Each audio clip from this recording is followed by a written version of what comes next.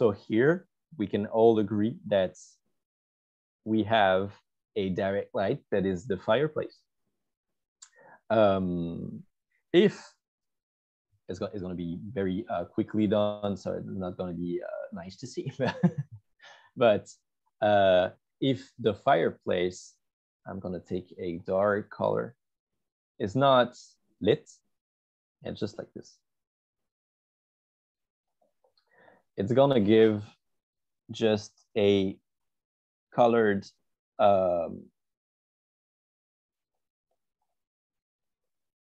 this.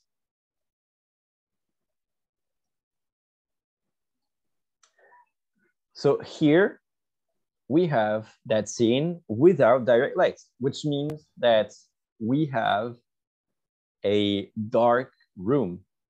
We can say that it is a dark room because technically, once again, if you have a more, I would say, scientific in the dark room, they usually color the lights blue, like, yeah, and like illuminate just small moonlight shines, you know, from the window.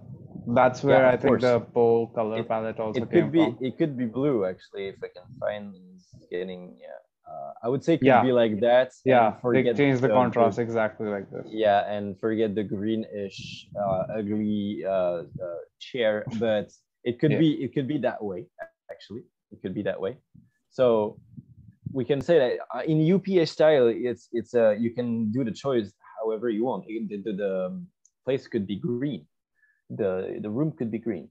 If you have a more scientific way of doing your lights, which is not the case for you, but I'm going to show it anyway, the place would be so much darker, and you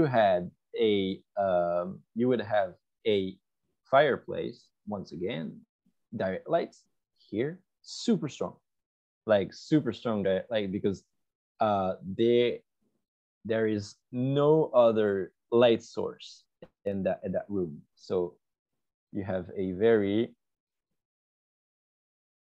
strong here and here, and then you have right here, like that,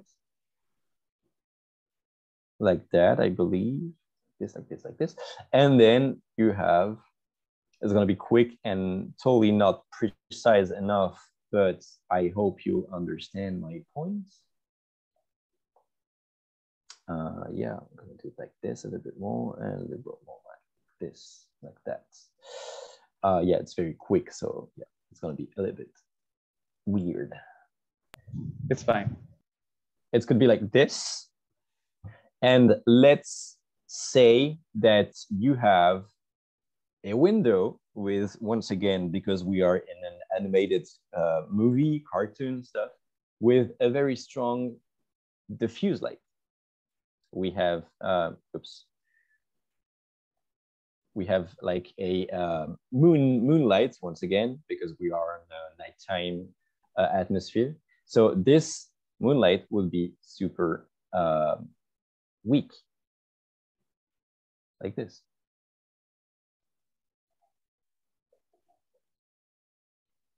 I don't know exactly what's the object right there, but it's okay. It's a drawer. Like, it's a vault style, like a Tim Burton one. Yeah. Okay. Right? Yeah. I think. So it would be like that, but it wouldn't like leak more than this, because this light source here is stronger. So we don't really, if you put it in black and white, you instantly know which one is the direct light, which one is the diffuse light. Yeah. And here, I would say, for example, if we, I'm not sure it's going to be a good idea to show that here, but yeah, okay, see, yeah, it can be, see that if you can do like, I would say a character, so you're going to do like a silhouette. You put, too not opaque enough. You put like a silhouette here, someone that is, you know, very lit by the close direct light source. Let's keep it in black and white, actually, to stay focused on lights and not colors for now. we are going to have this character right here that is lit. A lot of the part lit like this, okay? And he would receive this light of the fire, and he will be a reflective subject that will reflect the light here on that part, but in a very, once again, subtle way, because the bounce light is always weaker than the direct light. So it would be like this. Once again, it's the scientific, a bit more scientific approach right here. It would be like this, actually. Yeah. So to get back to the UPA style,